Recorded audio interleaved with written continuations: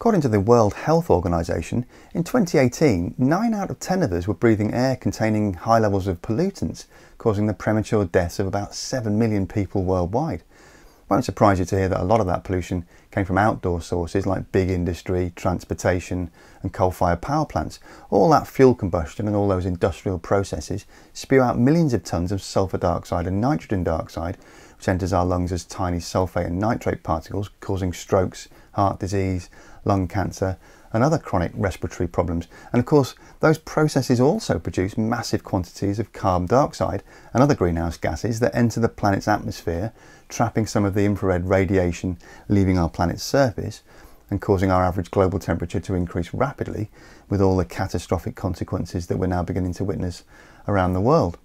But of course, in early January 2020, all of that began to change as we unwittingly embarked upon the largest environmental experiment ever conducted in the history of our global civilization.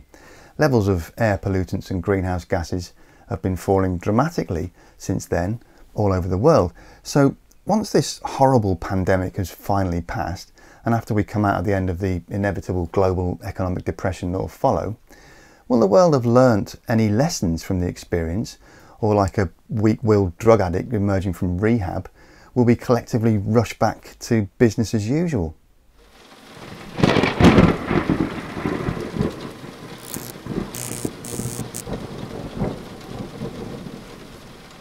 Hello and welcome to Just Have a Think. Between early February and March 2020, the world's largest polluter, China, saw a reduction of about 250 million tonnes of carbon dioxide emissions. And that's more than half our entire annual emissions here in the United Kingdom. The Independent Commodity Intelligence Services consultancy has carried out initial assessments of carbon dioxide emissions across the European Union, and their results suggest a reduction of almost 400 million tonnes for 2020 compared to what had been previously predicted before the virus struck. That represents about 9% of the total 2020 EU target. India looks set to be the next major nation to see significant drops in air pollutants and greenhouse gas emissions. At the time of filming this video, India's lockdown has only just begun, so it's too early for definitive analysis at this stage. But it seems likely that very similar reductions in carbon dioxide and other gases will be registered across that country too. Data from the United Kingdom already shows reduced levels of pollutants and greenhouse gases. In London, rush hour traffic flows are around 40% below average, according to data from TomTom. Meanwhile, carbon emissions associated with air transport have also fallen sharply, with major UK airlines grounding around 80% of their fleets. Emissions from aviation could be down by as much as 800,000 tonnes a day, according to Tim Johnson of the Aviation Environment Federation. He says that's the equivalent of removing more than 17,000 cars from the roads for an entire year. Of course, in the current circumstances, it's hard to get too excited about these reductions. A dip in emissions that comes alongside premature deaths and widespread suffering and economic hardship isn't really any reason for celebration. But it also can't be ignored. Analysts say that this huge drop in greenhouse gases may well result in 2020 becoming the first year since the financial crisis of 2008 and 9, when the graph of global CO2 emissions actually tips downwards. In her article for National Geographic, published on the 3rd of April 2020, Madeleine Stone interviews Glenn Peters, Research Director at the Centre for International Climate and Environment Research in Oslo, Norway. His view is that the economic fallout from the pandemic will almost likely drag on for some years and could potentially lead to a worldwide emissions dip of 1% or more, similar to what we witnessed after the 2009 financial crash. But of course, time and tide wait for no man, and as the clock ticks on through April and China starts to unlock its citizens and economy, we can already see pollution levels beginning to rise again there. Executive Director of the International Energy Agency, Fatih Birol, has written extensively about the need to put clean energy at the heart of stimulus plans as we come out of our current global lockdown. His view is that we shouldn't allow today's crisis to compromise our efforts to tackle the world's inescapable climate challenge. Birol makes the point that the cost of key renewable technologies like solar and wind are far lower than during previous periods when governments were forced to apply stimulus packages to their economies, and the technology for both solar and wind is in much better shape than in the past. Meanwhile, he says carbon capture and hydrogen energy and storage technologies are in need of major investment to scale them up and bring down costs. Birol argues that this could be helped by current interest rate levels, which are low and getting lower, making the finance of big projects more affordable. And he argues that governments must play a crucial role here in making clean energy even more attractive to private investors by providing guarantees and contracts to reduce financial risks. Analysis carried out by the International Energy Agency shows that governments directly or indirectly drive more than 70% of global energy investments. Birol suggests there's a very specific opportunity for globally coordinated government policy to remove the $400 billion of subsidies currently being paid to the oil industry, more than 40% of which are paid to oil producers simply to enable them to make oil products cheaper. Battling against that progress is a global glut of crude oil caused by a perfect storm of a global pandemic, coupled with the childish intransigence of Russia and the Gulf states, leading to a crash in oil prices. Ironically, the sharp drop in demand, along with prices of less than $30 a barrel, may well cause permanent damage to America's fracking industry, where extraction costs mean that producers need a minimum price of about $40 a barrel to remain profitable. And societal shifts that have occurred as a result of coronavirus lockdowns, like widespread telecommuting and holding conferences virtually, could give the world a little extra momentum towards lower energy consumption and lower carbon emissions. In her National Geographic article, Madeleine Stone suggests that strong governmental support for clean energy via stimulus initiatives like tax credits for renewable power and electric vehicles, investments in low carbon infrastructure and building efficiency could tilt economies in a greener, more climate friendly direction in the wake of the pandemic. But history also teaches us that very low oil prices tend to lead consumers to use fuel less efficiently. So we appear to be in uncharted territory here. What's going to happen? Do we see any hints of green recovery policies coming from governments around the world yet? How about the world's biggest polluter and second largest economy? Since 2013, President Xi Jinping has staked a considerable amount of his political reputation on his vast Green Belt and Road initiative. So you might think he now has a historic opportunity to drive through his green agenda.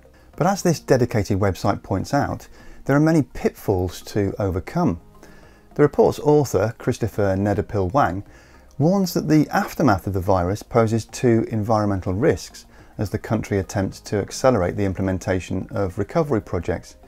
Firstly, existing environmental safeguards and regulations might be allowed to loosen, and secondly, human nature means that there may well be a focus on well-known and easy to implement technologies based on dirty, carbon-heavy energy rather than innovative new green solutions. Wang proposes that contingency plans first need to be in place to soften economic impacts and minimise the temptation to reach for the cheapest and most familiar activities. He envisages trade credit support for exporters on both sides, coupled with special funds from the international community to help countries affected by slowing trade and investments from China. And he suggests that China's leadership could use this crisis to accelerate its goal of building an ecological society by using the economic stimulus after the crisis to double down on green technologies, green processes and green industries, both domestically and internationally. So how about over here in Europe then?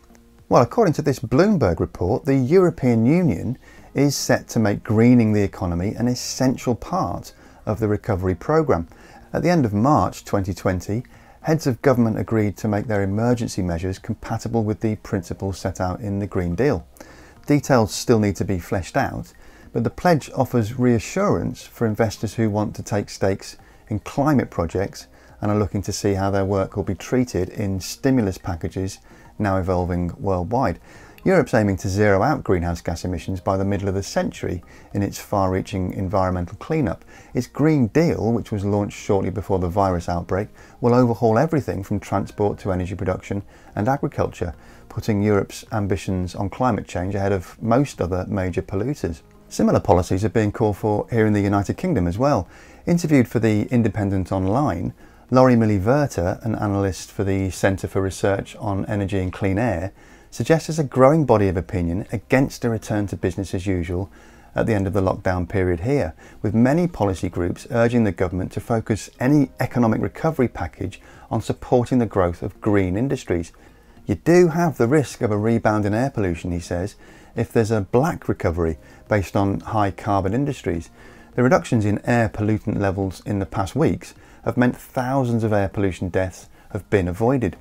If you can make those gains permanent, that would be an enormous public health benefit. And then we come to the good old US of A. The Trump administration's decision in early April to roll back Obama-era fuel efficiency standards, along with the recent economic stimulus bill's $50 billion bailout of the airline industry, suggests that for now, the US government at least is not seeking to reduce fossil fuel use in its post-coronavirus future. But at least 24 states still remain committed to achieving the climate targets set out in the 2015 Paris Agreement. And a recent open letter published at the online site medium.com sets out a very clear roadmap towards a green recovery.